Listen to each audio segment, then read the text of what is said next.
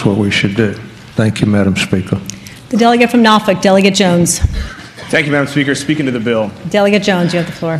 Thank you, Madam Speaker. Members of the House, I've listened to Delegate Poindexter, and I appreciate his words, but I've got to tell him I think he might misunderstand this bill a little bit. First, this bill is about local control. I think we have all seen the news stories over the last couple of years. Certainly Charlottesville weighs heavy on all of our minds and our hearts.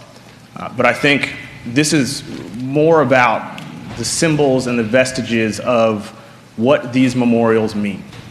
And I think there have been many of us who have risen on this floor over the last several decades to talk about the pain, the hurt, the scars that are associated with those memorials. I have long struggled to figure out why, in Virginia of all places, the birthplace of democracy, we seek to honor people who wanted to leave this union, who wanted to dissociate themselves from the United States of America.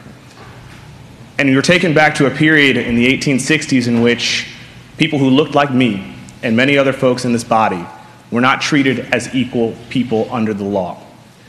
And you'll also note that these monuments were erected in the 20th century, years and years after the war was over. And you know that this was done in the throes of Jim Crow to intimidate, to tell people where we stood in this country, which was still less than. And each day we're trying to figure out ways to make our society more equitable and just, and I've got to say, there is a Johnny Reb statue right in the middle of downtown Norfolk. And every time I drive past it, which is every day to get to my law office, my heart breaks a little bit. And all we're asking in this bill is to let the localities decide what to do, how to honor their history. I'm not coming to Franklin. I'm not telling you guys what to do with your statues over there. But I can tell you that there are an overwhelming amount of people in the city of Norfolk would like to see us take that statue down, move it to Elmwood Cemetery just a few miles away, and put a plaque right next to it. And I don't think that you should want to stop us from doing that. And taking that statue and moving it somewhere else is not going to somehow dishonor the folks who served in the Civil War. I appreciate every single veteran who served their country, but I've got to tell you, I cannot find other countries across this globe who honor insurgents the way that we do. And frankly, it disgusts me.